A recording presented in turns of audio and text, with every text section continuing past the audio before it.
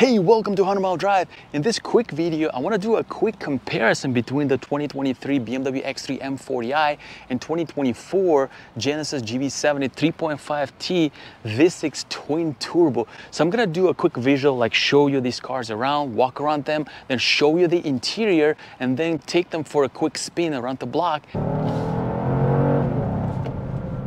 and discuss how they are really different. Let's get into it. And first, let's look at the BMW X3 M40i. This is a 2023 model. This is my car. This still looks pretty classy. M Sport comes standard in this car. This has upgraded 20-inch wheels with the red calipers. I think this is literally all you need. Now, I removed run flat tires because definitely the run flat tires that this car had don't fit well. They really create a jittery ride. So I put regular Michelin all-season tires, and the car feels much better now. Coming on the rear, definitely look this refresh for 2022 with this halo looking tail lights. Looks fantastic in my opinion. Now let's look at the trunk real quick. And you know, they say pardon our dust, pardon my junk here. Have to move all the stuff from another car, so it looks a little, you know, busy here, but you get the point, right? This is the trunk area. You can fit quite a few stuff, but this is not the largest trunk in this segment. All right, let's look at the Genesis. And now looking at Genesis here. Well, this car definitely is like a piece of art. Looks fantastic. The designers of Genesis really have done a tremendous job crafting pretty much every element in this vehicle. And these 20-inch upgraded wheels, definitely worth it. These are 255/40 R21 front and rear. Now BMW gets a non-staggered, like a much wider 275s in the rear. This has like a sloping roof lines. And coming on the rear, I think rear also is very well crafted. There's exhaust pipes, and it looks pretty cool as well. Again, a lot of people will fall in love with the design. Here's the push button for the trunk. Now a little downer in this car, I already mentioned in my review, is the trunk size is a little small for this car. Even I was surprised. Yes, you get your spare, that's part of the reason, but even then for crossover, you know, you expect a little more from the trunk size. So BMW definitely wins in this compartment, even if you get the space saver that BMW has as an option. Now let's do a quick door sound check.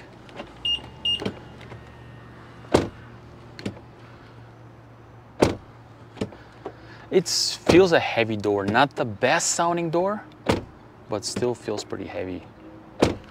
The rear, the front sounds better, to be honest with you. All right, let's check in Genesis. Door sound check in Genesis. Honestly, this sounds better actually. I don't like this squeaky handle. It feels a little squeaky when you grab it, but when you actually open it and close it, yeah, the sound feels better. Let's look at the rear. Yeah, still I like BMWs more, but this sounds better. All right, let's get on the inside. All right, I'm getting on the inside. Now this has a carbon fiber trim. Otherwise, this is what the door looks like. This is like our camo looking. This is a standard Sensatec seats. They're non-leather seats. And this is what the interior looks like. Now, these are soft touch materials. Let me actually close the door. Soft touch here, soft touch. These are not like a high-end materials, like let's say cars like X5 will be a little bit better. This is the hard plastic. This is the area I complain about the most, actually, in some of my reviews. This also has a Harman Kardon audio system, which is really nice in this BMW. Let me go ahead and start it. All right, this is soft touch. You get your head-up display, part of the premium package. Almost all BMWs on dealer lot have it. Soft touch, carbon fiber trim. Overall, everything is very, very nicely molded. I already have 16,000 miles on it. No squeaks or rattles. This piano is not, you know, the most ideal. You get some fingerprints here, so you have to, you know, wipe it with microfiber cloth. But otherwise, it's not bad. Seat's a little firm. Of course, they don't look super stylish. You can get a, you know, leather seat as well. But again, you have to mostly configure that car to get that. And this is what the rear seats look like. You know, they don't look fantastic, and they do feel on the firmer side, they do recline, but overall they do their job. I wish though the seats were a little bit nicer in the BMW. All right, now let's hop into the Genesis. And this is what Genesis looks like. Look at this door, look at this beauty. I mean, definitely there are a lot more design elements, some stitching here. Now this car I feel should be compared more to X3 M40 that is literally coming. It's already out. I already saw a few in the dealership, but you got this aluminum kind of trims. This is a cool design elements. Even this is a soft touch. I like that. So, and this also has, by the way, this Lexicon premium audio, also 16 speakers. But to be honest, the BMW one sounds better. Like there's more surround sound to it. It sounds deeper. This is what it looks like. So as far as materials, this is soft touch, you know, even this is soft touch. So the doors, even this lower is a soft touch. The doors definitely feel a more, like a higher quality. But then when we come inside, this is a hard touch. I don't know if it's plastic or what, hard touch. And then this is soft touch. So this kind of flows into this element, and this is soft touch, then hard touch here. And then you have this creaks already, you hear it, right? This car only has 2,000 miles. So these things might creak. But of course, let's start this. The design of this car is just on another level if this is what you like, right? BMW has a very conservative design. Well, not the X3 M40 that has a completely reworked design, and I'm gonna review that car as well. Now this car also has a upgraded Nappa leather seats, this quilted leather seats. They're not super soft seats, but they definitely feel much more comfortable than the ones I have in the BMW. So overall, this is what it looks like. It also has a panoramic roof, just like my car. Your rear seats, definitely really comfortable, and I can fit in them. I'm 6'2", and I fit just fine. So this is what the cabin looks like. Of course, does look more luxurious. Is it high-end quality? No, definitely there are some cheap elements in this interior. And then, you know, when you press it, when you see it, it's not as high-end, but it definitely looks much nicer, right? And first I'm gonna drive BMW X3 M40i. This is literally just a quick drive around the block just to show you, you know, talk about the differences between both cars, right? If you're looking at GV70 versus the X3 M40i or M50 as well, this will give you some idea.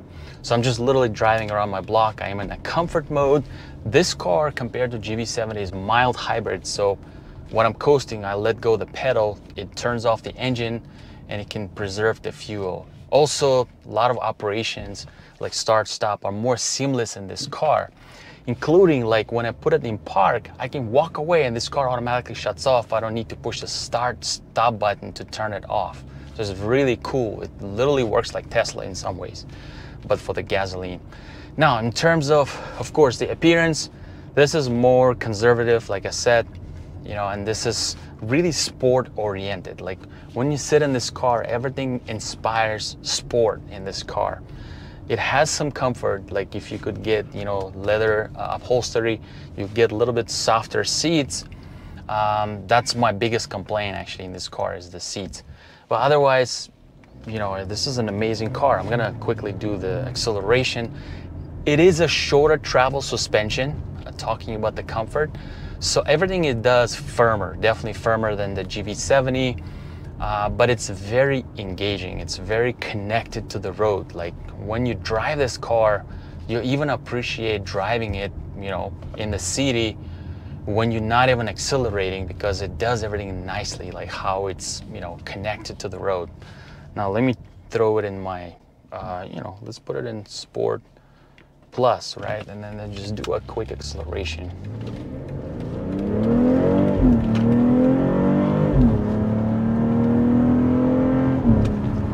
This car definitely inspires confidence. This is your downshift. Now this transmission is your basic torque converter transmission, right? It's not even a dual clutch transmission, but yet when it shifts, you know, you feel those shifts. and you have that booming sound, boom, boom, like when it shifts. Definitely feels nice. All right, so I like to drive it in sport individual mode, where I'm not overworking my transmission, I'm not overworking my engine. They are in just sport, not sport plus, and my suspension is in comfort mode. And this is just ideal scenario where I can hear those little pops from the engine. This car is still not as loud as it used to be pre-2020. It used to be even louder, so they had to dumb it down. And there is a setting where I can dumb it down more, but I definitely don't want to do that. So it's a very engaging car. So if you're comparing the two and you're looking at the BMW, well, you're buying sport. And guess what? Today you can still get this brand new for 2024 model year. Many dealerships still have them, and they hold value pretty well, to be honest with you. So if you want the sport, if you want to have engaging ride, this has a B58 engine, then BMW is the way to go. Now, let me jump into Genesis GV70 and basically discuss why would you get that car instead. And now I'm driving Genesis GV70 3.5 liter twin turbo V6. And let's first discuss this car's styling, right? One of the biggest reasons people buy this car is for styling. Now for that, I did discuss in my full video, which you can watch, that for that reason you don't need to get a V6 version, right? V6 version, yes, it is definitely has some perks, like a more powerful engine, and it has electronically controlled suspension that basically tightens up in this sport mode, which is more engaging if you corner. But still, this car is not tuned for that same level of performance like the X3 M40i. When you go to test drive Genesis, you will kind of fall in love with a smooth ride, of the 2 liter. Even this car is very smooth. It is heavier than the base 2 liter, but it doesn't feel as heavy, even though it's heavier than the X3 M40i. The way it's tuned, it feels, with the lighter steering, with a more comfy suspension, it feels like, it's an easy car to toss around, right? And that's what it's designed for. It's designed for luxury, comfort, just with some more power, right? So usually premium cars tend to have more power just to, not have that struggle, right, in the acceleration. So now I'm gonna put it in the Sport Plus and do just a quick acceleration.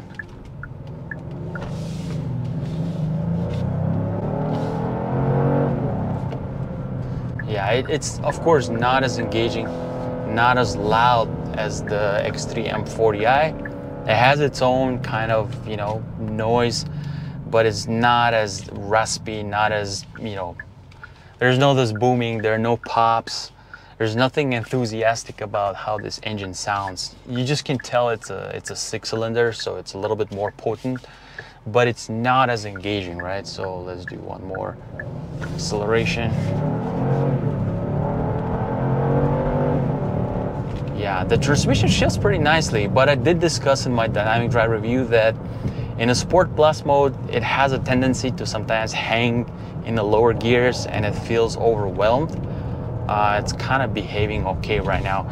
So the ideal is to drive it in just sport mode. And this way you don't overwhelm it. It sounds a little bit better, a more responsive transmission.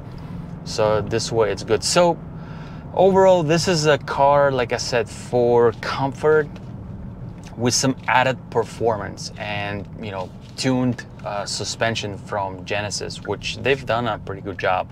Again, watch my full review where I kind of go a little bit more in details on what they've done to this car.